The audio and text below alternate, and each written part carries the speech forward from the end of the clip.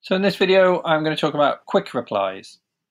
And quick replies are ways of channeling the conversation into certain decisions for the human. Humans tend to be rather chatty and inclined to go off the point compared to a bot. And they also might be deliberately having a bit of fun with your chatbot, which is fine.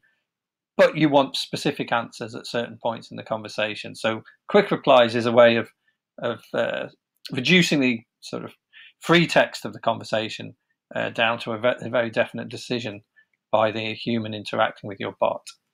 So here you see a very simple bot. It has hello, goodbye, and a special offer.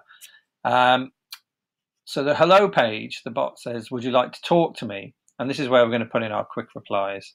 So you could put in connections that allow more free form answers and various branches, dozens of branches if you want, but I'm just going to put in here 2 branches, yes or no, and in fact I'm not going to allow any other input, so no text input I've chosen there.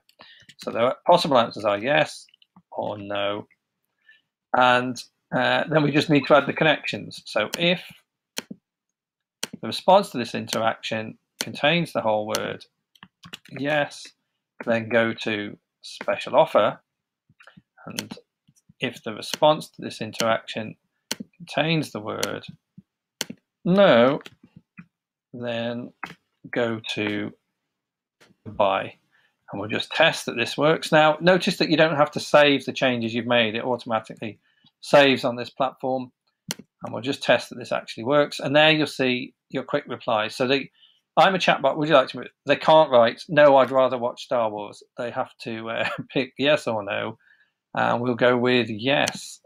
And great, let me start by telling you about our special offer, and so on. So you get the idea.